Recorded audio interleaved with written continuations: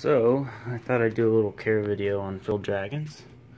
These are my two. There's my male right there, and then my female is right there.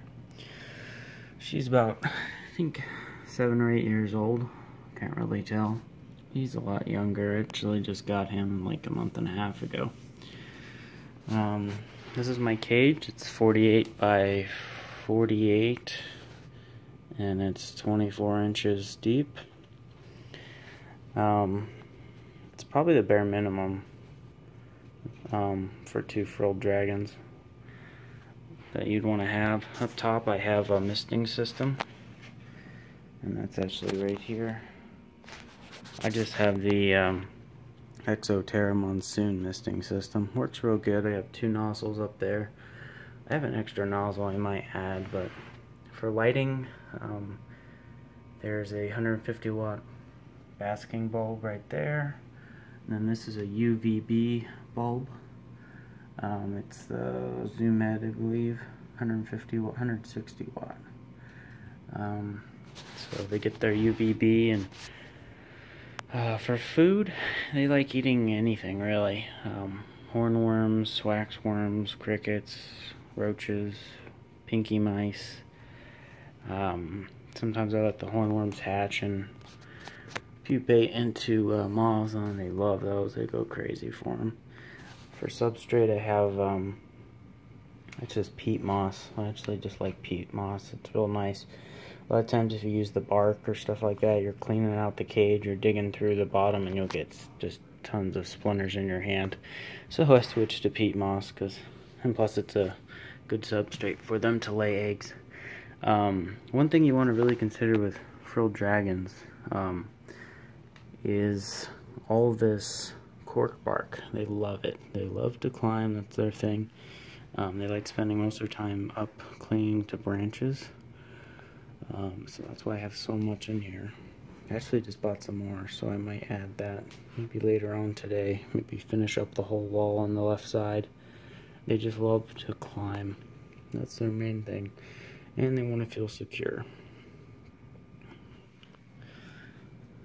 And for temperature wise, you probably want the low side down here to probably be about, oh, I don't know, 82 degrees, something like that. And then up top here, it's more like probably 98 or 100. Usually you want higher temperatures, but I recently moved, and my house is a little cooler. And they're very social animals. If you have them for a while, you'll notice the different signals that they send to each other. Like right now, she's submitting to him.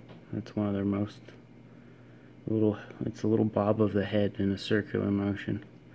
And then they also do a hand wave where she brings her hand out like this and does this little circular motion. That's a submissive thing. Babies do that a lot when they hatch. See, there's the head bob. And now she's scratching her head. That's the head bob, and there's his. That's a dominant mating call right there. Starts off with a twitch with his tail, and then he stomps one hand. She responds.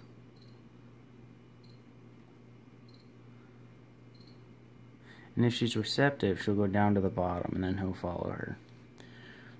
She just laid eggs, I don't know, on August 24th, so like, I don't know, a week and a half ago.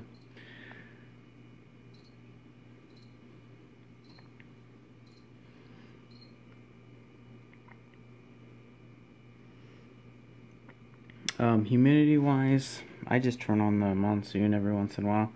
They don't have to have a lot of humidity. I get the substrate pretty moist. That's about it. Not bad. For supplements, they need calcium and multivitamins. And she might be receptive. We'll see here. Yep. Yep, you might see something here. She's really fat right now too.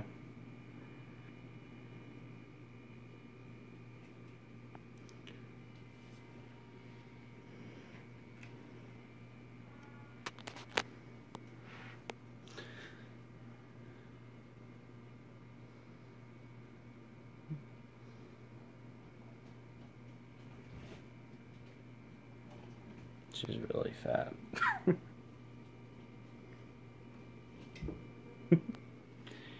There she goes, doing the head bob.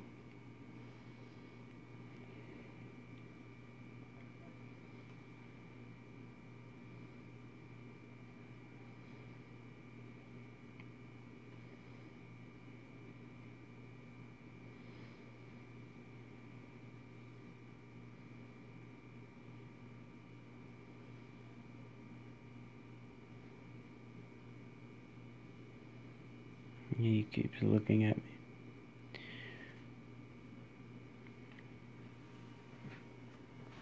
Give them a little bit more space. Nope. Dang it. That's pretty much what males do all the time. They're always doing that. She just laid eggs. That's where she laid her eggs. Somehow she crawled all the way down. Can't really see because the window. She crawled all the way down to the bottom, and she was actually in here laying her eggs. So.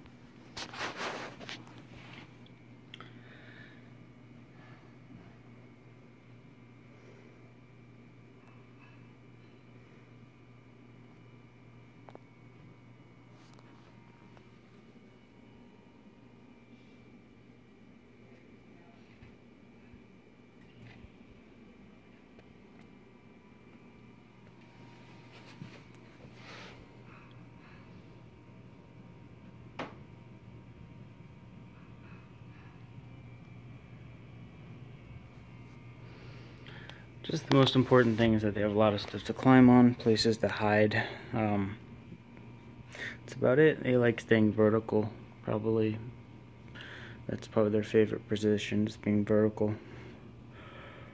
I actually just ordered a ZoomEd LED UVB. I'm going to put this across the top. I'm still going to keep the heat lamps, but it's going to be probably move those heat lamps back a little bit, and then it'll be just across the top, all the way across. It's a 36 inch, and this is 48 inches across, so I'll have 6 inches on each side. I think that'll look really cool. It's supposed to arrive today. Might do a video on that too once I get it all set. Alright, thanks for watching.